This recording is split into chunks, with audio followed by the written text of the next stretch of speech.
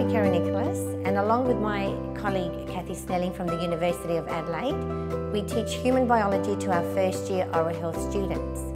As I progressed through my studies and when I was an undergraduate student, my area that I excelled in was human biology. After about 20 years of teaching in this area, the human body never ceases to amaze me.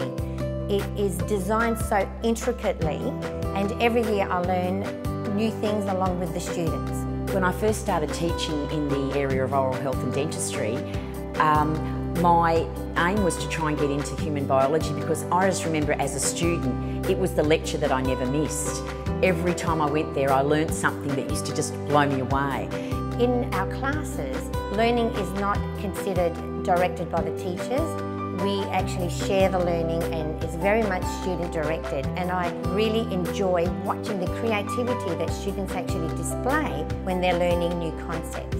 We teach students in a diverse range of methods because we realise and recognise that every student has individual needs and learns in different ways. So we combine a lot of our classes with online learning. We have what we call interactive learning modules where we narrate a particular area that students can go off and study the key concepts, really look at the area of human biology and start to explore it together with one another. We're trying to make sure they understand that what they're doing in human biology really counts, that human biology is everywhere. It's what I often tell them.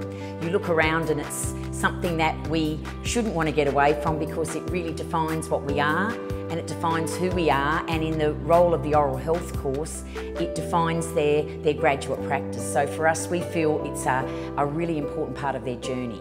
As well as that, we like to then take students into the clinic where they can really explore human biology as it relates to their profession of oral health. Before we get started, CJ, I just would like to go through a series of medical history questions just to make sure that you don't have any medical problems or taking any medications that might affect your teeth or mouth in any way.